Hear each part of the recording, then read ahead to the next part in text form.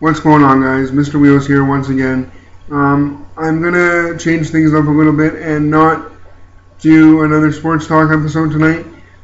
I wanted to diversify my channel a little bit and talk about other topics unrelated to sports. And I thought I would start off with a tribute to Jeff Hanneman of Slayer.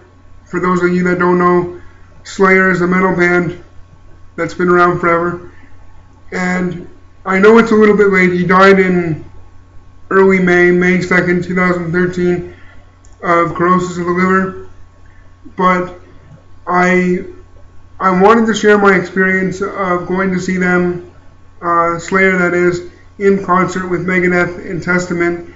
Now, the concert I went to was in Toronto, and it was the Canadian Carnage Tour. It was actually rescheduled twice. Once, Tom from Slayer had to have neck surgery. The second time, I believe, some of the members, possibly Jeff Hanneman, some of the members of the tour were sick. I don't know what bands it was.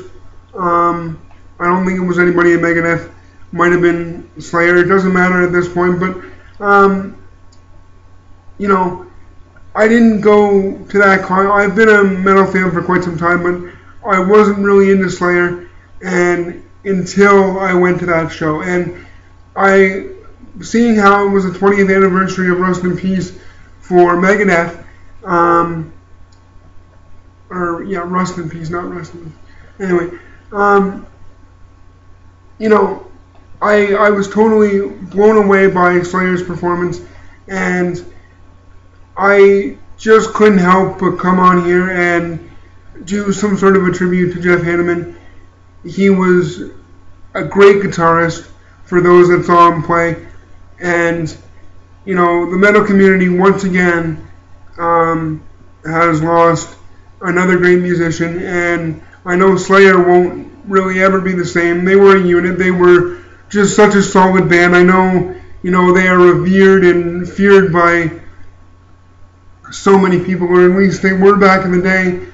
And you know, that show that I went to turned me into a Slayer fan, not just because of their performance, but you know, their fans, their diehard fans, are absolutely crazy, and I experienced that firsthand. I actually was going into the entrance of the bathroom at one point at the show, and this guy, obviously a Slayer fan, you know, had the long hair, and you know, basically falls over me. I'm in a wheelchair, and you know, all he says is "fucking Slayer," and I responded back, and you know, we were yelling and hooting and hollering and having a good time, and you know, that's what Slayer did for their fans, is, you know, gave them an experience that not too many other bands provide to their audience. And I just want to say that I'm shocked by the fact that Jeff died so young. He was only 49 years old, and